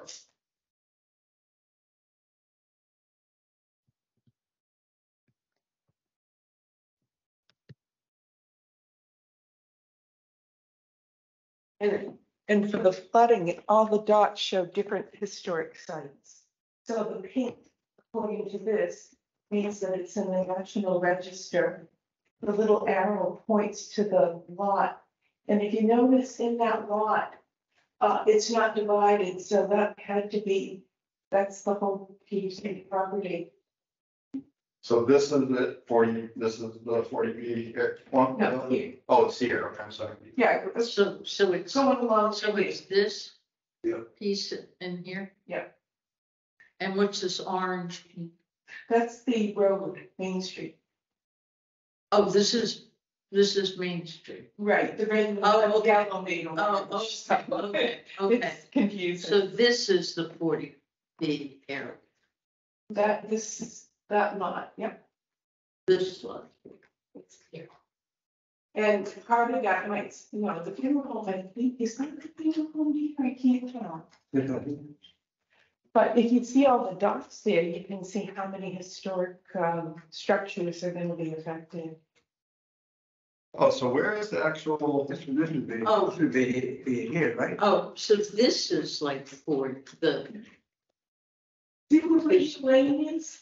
yeah, It's the land that starts over here at the driveway and will come up and around with the road. yeah, but this is Fisk Avenue right here.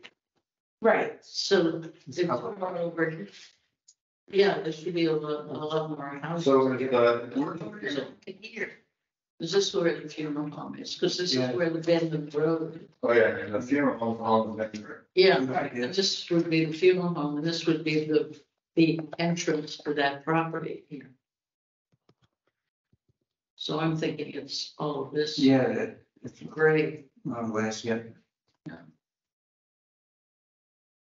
and these are the houses over on School Street. Yeah. But I thought oh, no, maybe I'm wrong.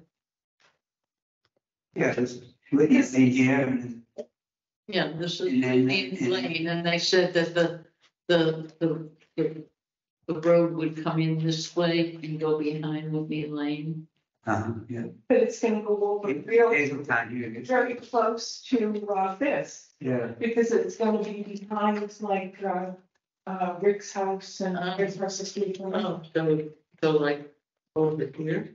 Well, that's what I thought that red was. Well, this is part of it, this like octagon, not octagon, but this like square, that's part of it. What's that?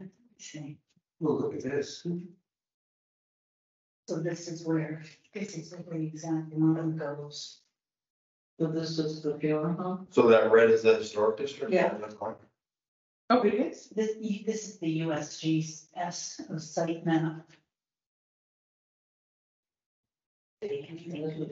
I'm sorry, I printed it out so small. So this is. That's And the funeral, like around here, so we're thinking that this this square might be this, Yeah. maybe on your map. Maybe this little piece is this. Is this here? So you- You're looking at Yeah, yes. So this is, here's Yeah. this, Right, here's me, right, because this is where I am. Yeah. and So this is the bottom part of your map right here. Right, exactly, right here. Yeah. So it isn't. well, I But think it- part of it. Well, in this map, I have a different map, but it's not from, it's from the,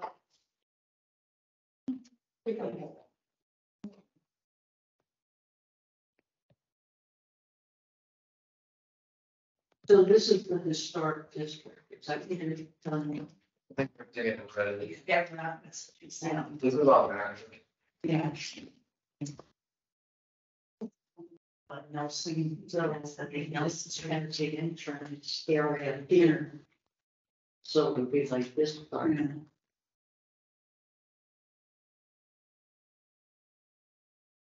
So maybe what we say is part of the development is in a historic district, because that's what it looks like the map is showing. The first part, the back part is not, but the front part is. Where and the I think that's- Yeah. Yeah. And that's Is that- where is the that problem natural? with. the spaces, yes, but Massachusetts pictures. Massachusetts cultural. Picture, yeah. Yes. Yeah. I think Craig has got a computer. Thank you. So I'll. It's kind of crazy. We'll It say. wasn't very accurate. No, I really just see, yeah. Development Yeah. is in the National Historic District. According to. So I'll add that comment. Okay. Okay. I was just pointing out all the dots though, because if there's flooding, there's a lot of historic homes that are So just just, being. just to clarify, that's not on the National Register of Historic Places, that's on the Massachusetts Register of Historic Places. There's a significant difference between the two, as I understand. But that's the, Is it National Register for Persons? Pink? Yeah, but it's the Massachusetts, it's their site is confusing. I went through it with the Grange. So is the peak part national or is it state? But I think And I'm gonna say the same thing I said a week ago. There's only 4 properties and up to listed on the National Register of Historic. Right. Town Hall, Milton The Racine, district is a state. yeah, everything else is listed on the. That's not Massachusetts true, Ed. Register. Ed, I just talked to them this week. All It's right. not true. I Yeah, just yeah, I talked to can the jump in National then. Park Service this week. And they confirmed that it was added, that the district was added to the National Registry in 2015. I have the emails. They said the reason why that and the conservation or the camp, the CCC camp are not, the documents are not on the website, even though they are listed in the spreadsheet on the National Park Service. And I asked them why that was. They said that there was a portion in the archaeological section that had been deemed sensitive by the state. And so they don't provide it on their website to the general public. You have to contact them because there was this section. I want to see if we can get the redacted version that the state has available on the National Park Service website. I'm not sure if they'll be willing to do that. But I did confirm with them that the Upton Center Historic District is on the National Register for Historic Places, as is the CCC camp. Both of those are also, they're on their listing, and I spoke to them directly about it. But they don't have the like inventory files available on their site in the same way that the state does, because they have different ways of handling what they consider sensitive information. Does Interesting. that help? And is that, Catherine, is that written up in your letter? Because I'm not sure I would know how to phrase that the way you phrased it. What, that the historic, so this property 47, part of it is in the interest is in the delineation for the Upton Center Historic District. But it's not a contributing property. No, I didn't talk about it because it wasn't one of the 2 points that we had come out of the meeting last week with. And because it's not a contributing, at least according to what we put into the National Registry application, it's not a contributing property. They didn't even talk about it at all. Like they don't list that as a lot. So there wouldn't be anything to say, because according to the historical application, all the information for that inventory, that property has no historic value according to the National Register. So I don't know that, I don't think you would want to necessarily pull that in, because if then you looked at the historic register, it's going to be like, there's nothing here about that property. So I kept it more general about. Did you speak to? Yeah. I can forward you the email if you like. Absolutely would like it. Yes. Did you speak with someone from the National Register? Is all I want for the minutes. Yes, I did. Let me pull it up. Hold on. National Register.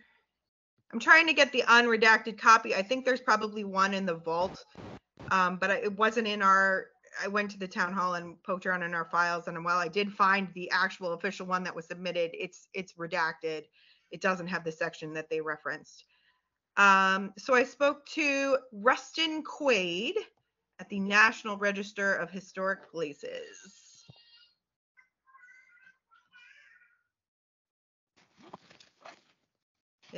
I can send you directly his email.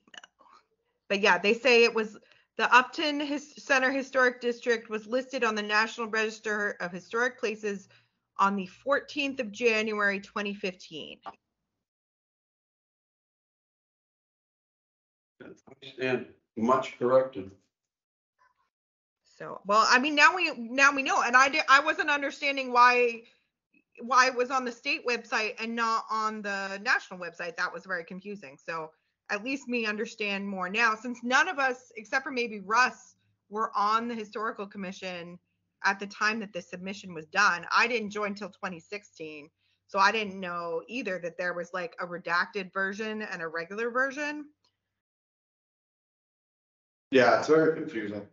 Yeah. I think it's probably worth mentioning that the 40B is in the National Historic District and it's on Macris. I don't know how much it adds value, but I think we can mention it. It's not we gonna hurt. can say it. It is, yeah, because it. Will they ever show it on their website, Catherine? Well, so they said. So here's the thing. They said they don't put it on they're showing on their website in their inventory. They have a big inventory spreadsheet, and it is in there with the date and all that bit. What they don't let you do is they don't let you click and look at the full inventory record. And the reason they do that is because instead of putting up the redacted version, which is what the state does, they just don't provide it at all, and you have to reach out to them, and they only give it to you if you're an eligible researcher by some parameter that they didn't make clear to me. My next question, once I read the, what I want to do is I want to find the unredacted version. I want to find the original version that has whatever the objectionable thing is, because it might just be that they mentioned the Upton Chamber. That might be the big secret that's sensitive, and it might be Native American sites, but for whatever reason, it's something Native American, because they said it was under archaeological. And that whole section's cut out of the one that we have in our regular files. So I think it might be the Upton Chamber, it might be Pratt Hill, whatever that was, because it was Native American, made it sensitive enough that they had the redacted version on the state one, and they didn't show it at all on the national one. I want to see if maybe they'll put the redacted version on the national site, because it's so frustrating, and I wish we didn't include it at all, because it means that all the stuff that's in that Upton Center, which none of it, like the Upton Chamber isn't in the historical district. So like nothing has any kind of interaction with the actual historical district if it's in that archaeological group, but it's about like Pratt Hill, or it's about something that's on Elm Street. So I'm frustrated that it's keeping it off the national site if if it's not something that's actually relevant to the district in question. But I can't make them put it on there if they don't want to put it on there, if they only want to make it available to like qualified researchers, quote unquote. So I can't do anything about it if they don't want to put the redacted one on there. But I will ask them once we know what's redacted. I'll ask them if they're willing to do that. The other thing is we can just link directly to the Macris one, but it is on their full spreadsheet of all of the National Register sites, and it is, a bona fide National Register site. So, as is the CCC camp, which has the same situation. Both of them are listed that way, where they don't show the inventory. Great. Well, Catherine, would you be willing to take an action? I think you kind of already did. Yeah, I mean, I basically volunteered further. myself for this action item, so that's fine. That'd be awesome, because I know you already kind of dug into it a little bit already. So if you could, pursue that. I'd be interested to know what they say for sure.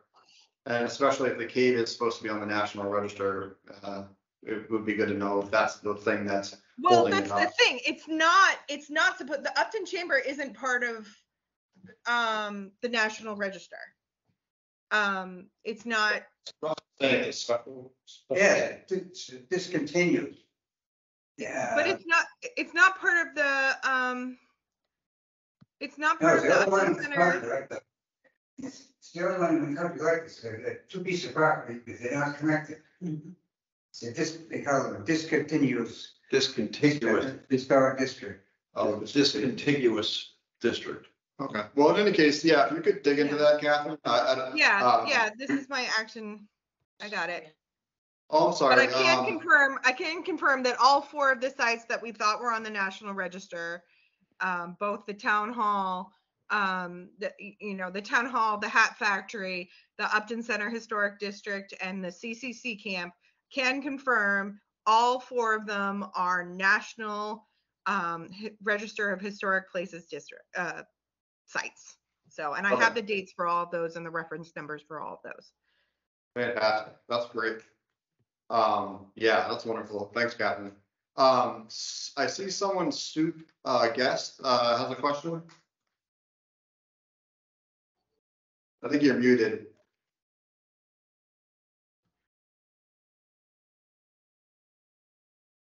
Hi there. My name is Sue Perry. I am at 24 Hazeltine Road in Upton, and I just have a question for the Historical Commission. There's a sign that's placed heading towards the property 47 Main, and it's placed after the Memorial School, and it says something to the effect of entering the historic district of Upton, something to that effect. It's an old metal sign. It's patinaed in green. I imagined that I saw it, but then I saw it yesterday, and it's there. And it says to people that come to this town and to people who live in this town that as you're walking down that street, as you're driving down that street, that sign is a historical declaration that you are entering the historical district of Upton. And if you're entering the historical district of Upton, and this house and maybe the house across the street and the house over there, those ones are the only ones that are historic. Well, we're entering the whole district, Take a look at that sign, and if I'm not mistaken, that's what it says. That I just wanted to add that. Thank you so much. Yeah, that's a good point. So I've seen that sign. And there are other signs throughout town that designate the historic district, and I believe the historical commission, before I was a member, Place. put forth that effort to. Yes. Yeah, we just- Signs in. Yeah. Yeah, we No, just put just those signs up validate. like I'm 5. sorry, go or ahead. you- I was just gonna say, we just put those signs up like 5 years ago, maybe. Yeah, it's something like that because I think it was like 2017 or 18. Don did it, so that was Yes, I that was remember one of seeing it. his projects. But yeah, so they're not super old, and there are 4 of them. They are at like the 4 of the major intersections as you come into the historic district, which was what we were talking about, and covers a lot of Main Street, between just in the town center and on North Main as well. So let's move on because we have a bunch of agenda items. I know it's 9 o'clock. I don't know. I don't want to keep people too late. Do we have any updates for the Grange building? We have an update for the Grange. We had a architect submitted the bid specs to the State Historical Commission at the deadline on August 31st. I think I reported this last month's meeting, and we had no action since. Several emails trying to motivate the architect to move the project forward and meet the original proposed schedule, which was bid specs completed sometime by the end of the month of September, out to bid the month of October, contractor selected month of November type of thing. We're now on a commitment to finish the bid specs by the end of October, such that it can go out to bid in the month of November. Although he expressed a concern with that asking for 3 months price protection won't protect us for work done next April, May, or June. So I said there's a simple fix, just change the wording in the bid that the pricing has to be held through June of next year. I haven't got a response, but that's where it's at. I believe the state is preparing the contract and the preservation restriction that will be sent to the Grange for approvals. I don't have a timeline on that, so hopefully by next month's meeting, we've got significant more progress and details. If that ever gets done, it's gonna be a miracle. Yeah. Yeah, if it falls through because our paid architect doesn't meet the schedule, but there's still plenty of time. I mean, it's, Because all work has to be completed by June. yeah, and the work's not gonna start until probably April anyway, so. Great.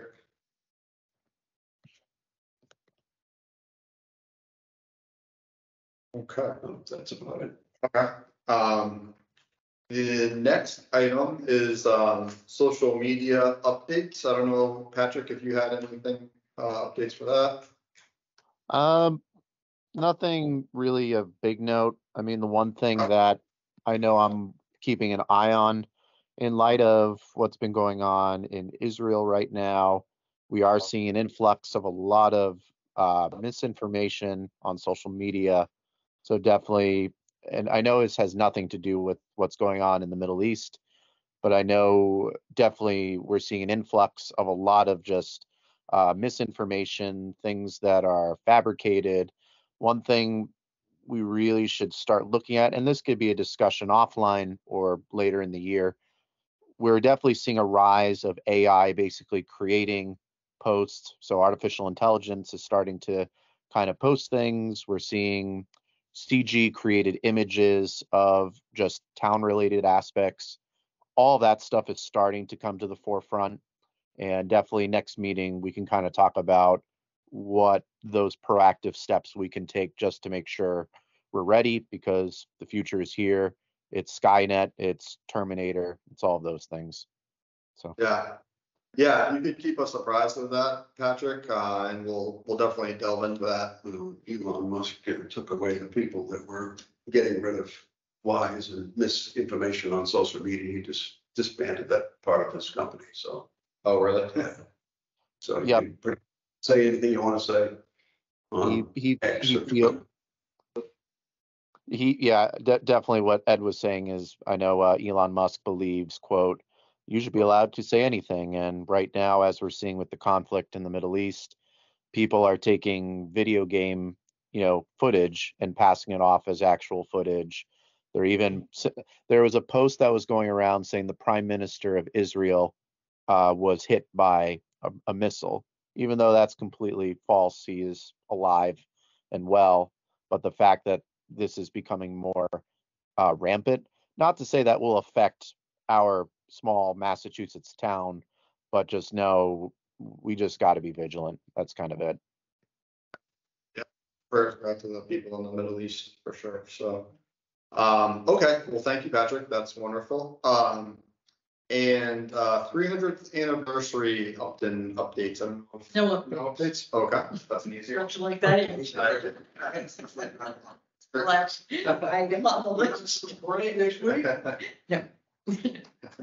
Okay, now quickly, I know, so topics not reasonably anticipated in advance. I know Ellen and Patrick have been in communication to discuss possible educational opportunities that would include the CCC camps, the Friend of Upton Safe Forest, and the Historical Commission. I've let Ellen know that whenever she's ready to present the possible educational programming, she can go ahead and do that. I suspect that she is planning to have an agenda item for the next Historical Commission meeting. So I think she's gathering materials for that now. I think it will be wonderful to have younger folks in our community get involved with historical aspects of town and just kind of, introduce younger folks to the history of Upton and get them kind of started thinking about that at a younger age, and get them involved somehow. I think that would be wonderful. So, we'll expect updates from Ellen on that next meeting. And Patrick, did you have any thoughts concerning that you wanted to address now? Or? Nothing of note right now. I think right now we've started that dialogue, and I'm excited to see where that goes with Ellen. I am as well. Yeah, I think that will be wonderful. I'm excited for that. So that's great. And then I only had one more update. The CMRPC has grant money available for the cemetery and the historic building restoration. I reached out to CMRPC to ask if our warrant article passes, which we're giving favorable action on, which we voted on tonight, if we could use matching grant money to contribute to the restoration funds. So the money available through CMRPC is only $10,000, but that doesn't mean that we shouldn't still apply, because $10,000 is $10,000. And as Ed had kind of mentioned, the ask from town is $200,000 to repair the church and the Racine building. That's kind of a hefty sum. So I guess in theory we could, part of the warrant article says 200,000 or any sum. So in theory we could ask, maybe if the town says no, we don't want to pay 200,000, but maybe they would be willing to pay 10,000, and then we could get a matching CMRPC grant. That was just something I was thinking about. So it might be worth mentioning during the town hall if that would be something, because I just think it would be very favorable for us to have an article passed for any amount, because it shows that the town appreciates these two historic buildings. I would just, even if it's like $1, I mean, I would like this town to show that they appreciate these buildings and that we're saving, I guess, is my thought. So 200,000, 10,000, whatever. I think it will look on the flip side of that. I think it will look bad if it doesn't pass, because that's kind of the town saying we don't care about these historic buildings. So that was something I was thinking about. So Do you have any idea what the application looks like? no. That's going to do that much. That's painful. Oh, sorry. Yeah, for the state, that was a ton of work. Okay. I It's more than recall fun. picking up one of the local flyers in Uxbridge 4 or 5 months ago. There was an ad in there for the North Smithfield Selectmen looking for people to submit their resumes for grant. Right. Because there are numerous grants out there and you need someone who's experienced to write them. But it's done one before. A lot of money available, but you've got to fill out these. So $10,000 might not be enough to make it worth the effort. What's the application says, send a 2-page, 2-paragraph letter, then great.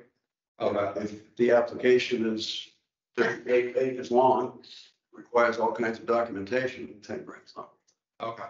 So it might be, what do we have to do to get the application to see what it looks like? Okay, that's good to know, because I am admittedly a neophyte in this area. I've never applied for a grant before, so I don't know the process, so. Okay, so that is all I had. I know it's late. Is there any other, yes? One thing I'd just like to say Yes. is, thank you, everyone. You've been wonderful. And Kathy, the work you've done is really appreciated. I really want to thank you for everything you've done. Yes, I definitely concur. Catherine's been going. Aw, thank you. You guys are great. Thank you. Not only We don't often get accolades. Yeah, I definitely concur. I mean, and also the Heritage Day work that you did as well. So, yeah, we really appreciate it for sure. Well, thank you very much.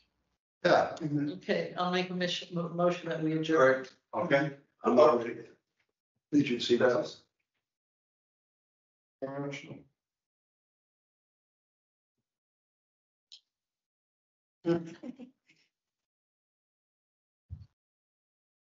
That's the one. I think I got it. Joined this last week. I think that's from the Mass Historic Commission on grants that are available. Oh, okay. I've seen 2 or 3 in the last week, the one that you were talking about, plus 1 or maybe 2 others. No, this one's with aluminum and vinyl siding on the historic buildings. That might be for. Interesting. Okay, So, yes. So are I we think done? Are we adjourning? Are we done? Maybe that's not the one. There's numerous organizations Yeah, for presently offering grant money. Okay. And here's a grant here, Mass Historical Preservation, NPS, Save America's Treasures Grant Program accepting applications. National Park Service. Grant is offered by the National Park Service and is not administered or affiliated with the Mass Historical Commission. They have $26.5 million available and will be competitively awarded with dollar for dollar non-federal matches required. This could be either cash or documented in-kind services. So I thought that was interesting. In-kind, get a volunteers in the Eagle projects. Applications are due by December 19th. So I've seen a couple in the last week or 2. Okay, that's good to know. We're done. Yeah, Joe Mills. I have small children. I gotta put to bed, so. Okay. All right, Jim, go ahead. I make a motion that we adjourn. I'll second it. All those in favor? Aye. Aye. Aye. I Okay. Thank you very much, everyone. Adjourned at 9:30. Thank Yeah. you, ladies, for coming. No, thank you. Thank you. Everyone on the line. Thank you. Bye, guys.